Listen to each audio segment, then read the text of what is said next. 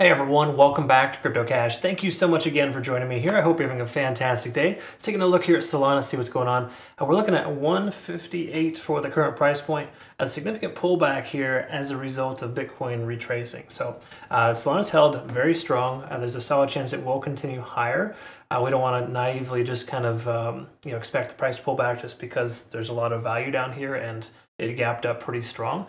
What we want to recommend, of course, is just kind of thinking outside the box here, because we're looking at these different patterns here.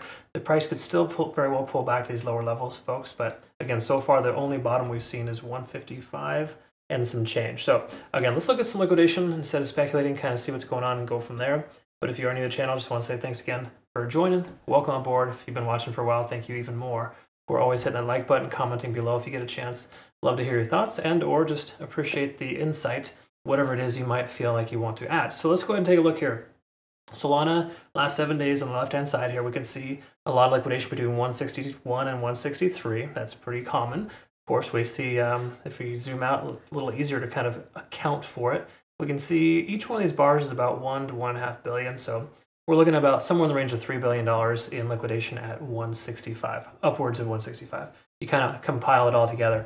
If you do look here, though, of course, 154 to 155 as the next area of potential liquidation to the downside. That's basically the late longs here, essentially after the price came all the way as low as 155. So what does that mean for us? Well, it simply implies that there's more inclination for the price to go up than down because there's more resistance, more destruction to the upside, right? And market makers really love sweeping those levels.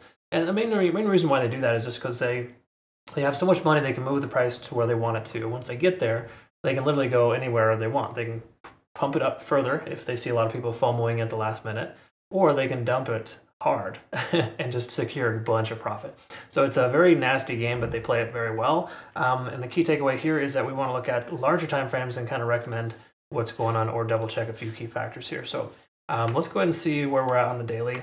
In fact, let's go ahead and start with the moving averages and just kind of clarify that we're above all four. Okay, this coin is still very bullish. There's no other way around it. In fact, the 50-day SMA is right there at about 156. The price action pulled back to that level and bounced.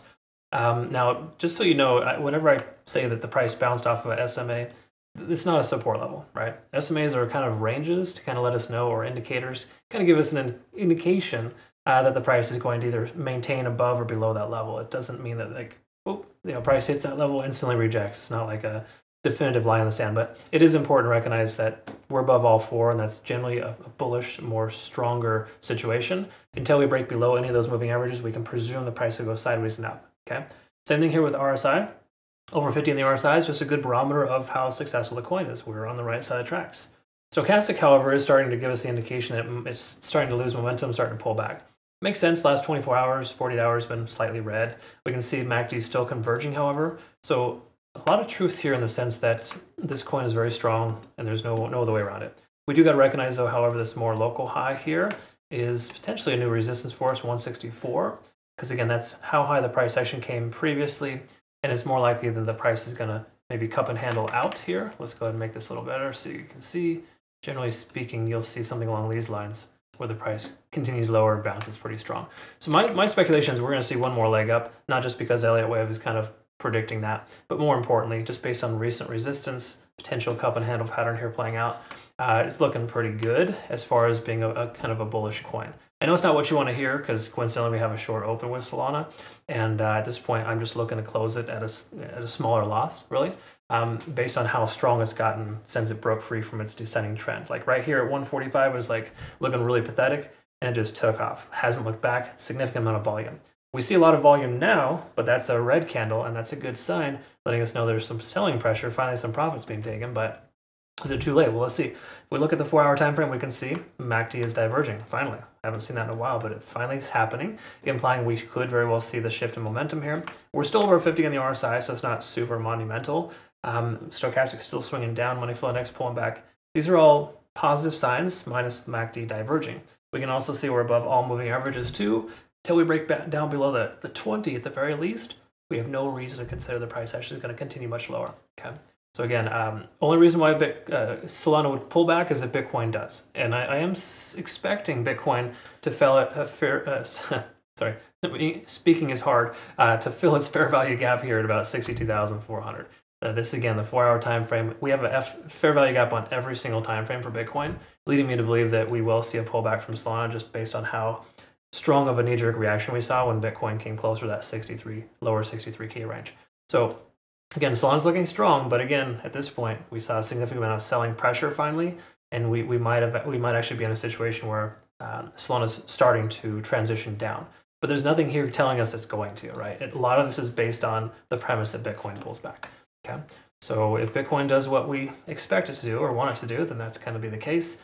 We do take a look here at this volume, though. If you look, we got a nasty volume candle here where the price action just totally bottomed out and then it continued. So like selling pressure evaporated right there. All right, we're seeing something similar here where we got a significant amount of selling pressure, where the buying pressure is probably evaporating. We'll price the price pullback. The reason why I feel that is just because of how high we are. We've been in this range for a while. If we break free from this range, we'll probably see the price continue lower. So if we do get a closure somewhere in the range of 155 or 156 or lower, there's a solid chance we're going to see it continue to run. But if we do take a look at Ichimoku Cloud, we can confirm that while we're in the cloud, and that's not generally a bullish sign, this does imply, though, we're still above support, right? We've known that for a while. So again, we got to be able to get to the 155, 160, 156 range, maintain that level for a little while, and then we're probably more likely to see the price pull back.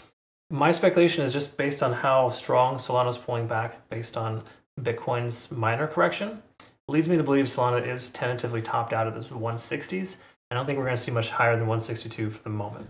Keep in mind, again, a lot of this selling pressure here that we see, it does carry some weight, right? Because once certain market makers can no longer move the price in the direction they want to, they're going to jump ship, they're going to join the profit takers, and they're going to pull back. That's what we're seeing here.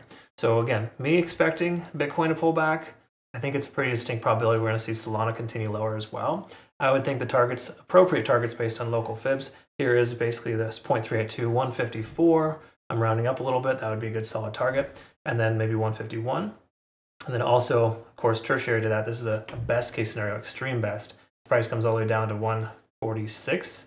That would be a bouncing point there. That would invalidate this Elliott wave if we drop any lower than that. So technically the price would need to bounce somewhere at this 0.5 fib level for 151 to be able to see our next leg up. All right, anyways, those are kind of just the bare bones here. That's the meat and potatoes, folks. Hope that makes sense.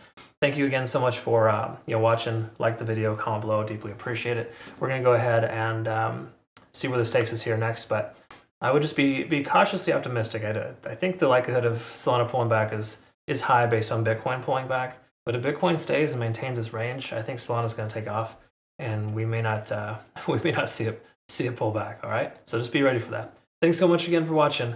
The summary there is don't short this coin. I guess that's probably the easiest way to understand it. Thanks again for watching. We'll see you in the next one. Take good care. Bye-bye.